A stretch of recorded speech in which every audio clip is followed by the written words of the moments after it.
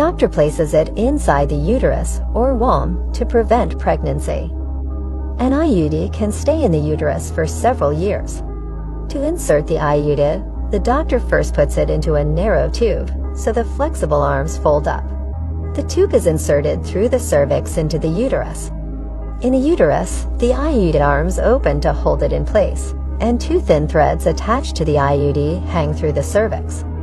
A doctor uses these threads to remove the IUD. The copper in the IUD causes inflammation in the uterus, which stops sperm from reaching and fertilizing eggs.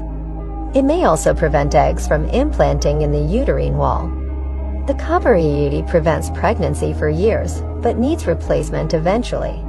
When a woman wants to get pregnant, a doctor removes the IUD, and after removal, the uterus returns to normal. The IUD is a very effective, long-term, reversible birth control method, and it does not affect a woman's fertility.